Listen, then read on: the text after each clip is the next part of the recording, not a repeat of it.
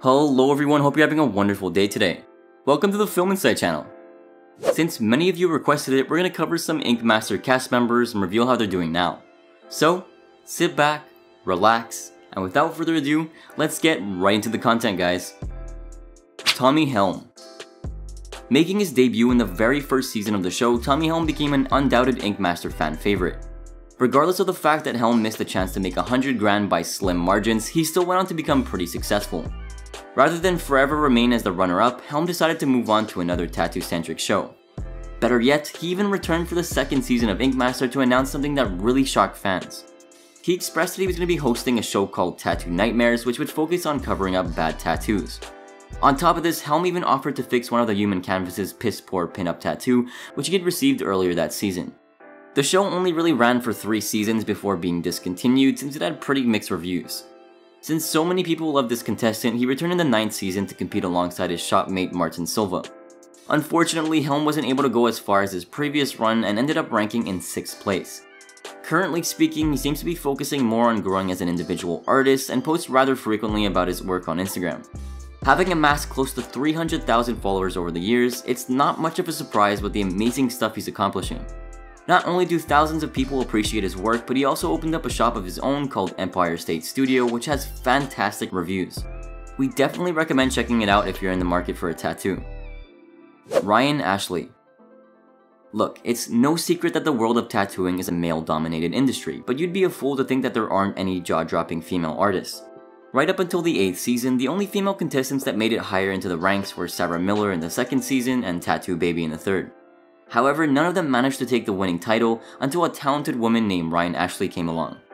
Debuting in the 8th season of Ink Master, Ashley formed a girls' alliance with contestants Nikki Simpson and Gia Rose. Thanks to this and her undeniable talent, she was crowned as the Ink Master champion, becoming the 8th official winner. What's more, she was also the very first female contestant to triumph, which was such an amazing thing to witness. Although this was certainly not the end of Ashley's tattooing journey, but rather only the beginning. Aside from appearing in the original Ink Master, she returned as a host for Ink Master Angels and Ink Master Grudge Match. Additionally, she managed to win as a coach on the 12th season of Ink Master Battle of the Sexes. Not only was she known for being the very first female contestant to win, she became a 2-time winner, which is absolutely amazing.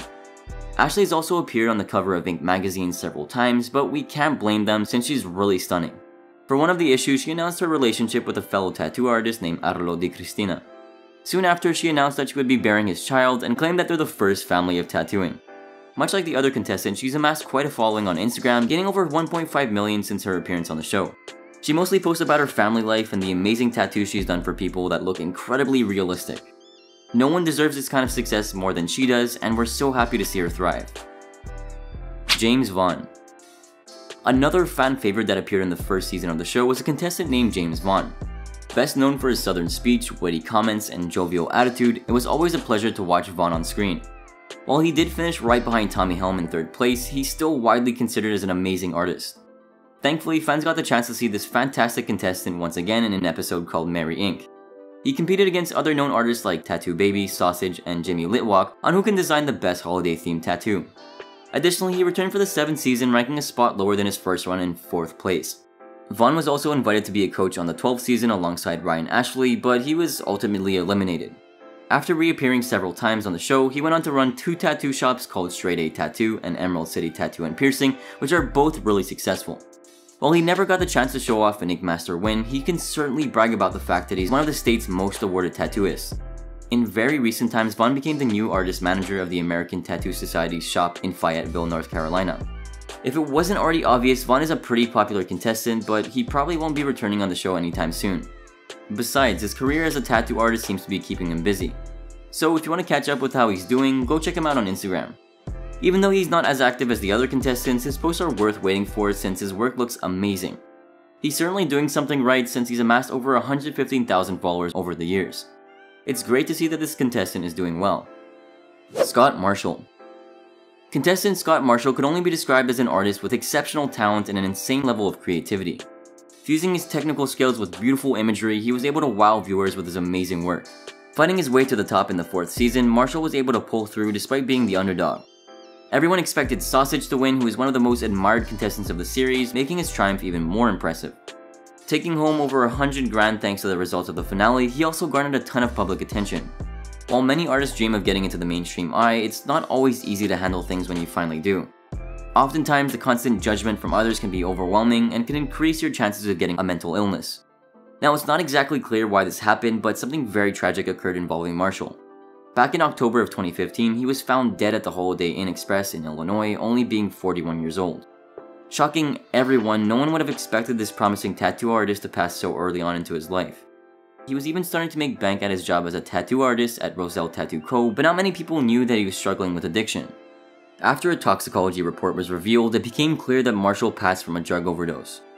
Not only did he have way too much heroin in his system, but he mixed it with some benzodiazepines, which proved to be fatal. Even though the manner of death was listed as an accident, we're sure that the pressure of being famous didn't help with his addiction.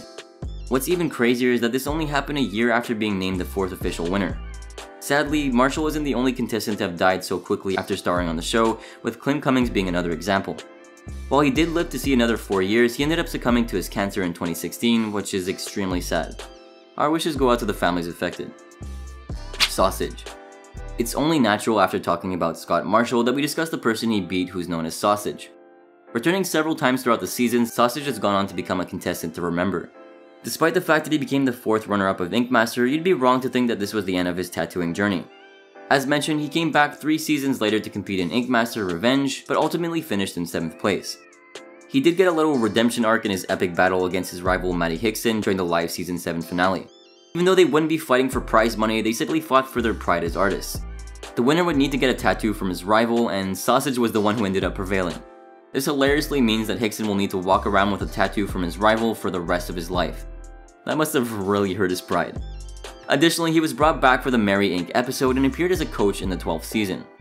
Behind the scenes, Sausage seems to have been making Ink Master alliances, namely with Season 3 winner Joey Hamilton. Both came together as business partners and have 4 shops spread over Las Vegas and the Lake Tahoe and Salt Lake regions.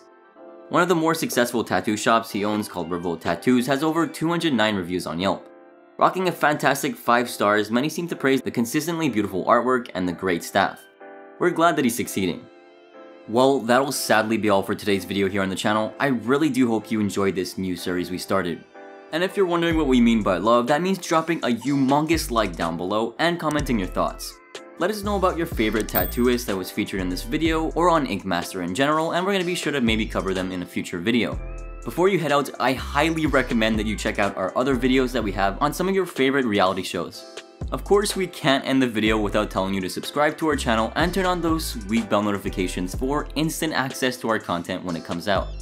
Thank you so much for watching today's video. I really do hope you have a great day, and see you guys in the next one.